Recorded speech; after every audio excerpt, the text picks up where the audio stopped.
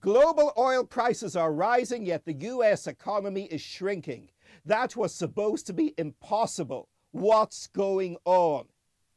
Global oil prices have risen to $51 a barrel on the New York Exchange. That's a relatively healthy level. It's still wildly down. $96 down on the almost $147 a barrel that oil reached in its dizzying heights last summer.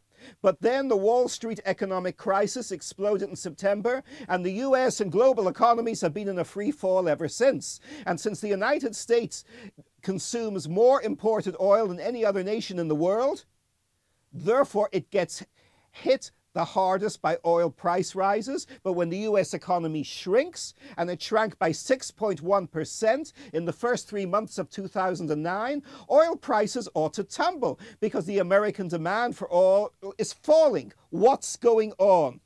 What seems to be going on is that global traders believe Israel is going to attack the Iranian nuclear facilities because Israel is afraid Iran will be able to make atomic weapons if they don't act fast. Maybe the Israelis will attack, maybe they won't, but the fear that they will attack is already pushing oil prices upward. Not hugely at the moment, but they are rising despite the continuing free fall in the American economy.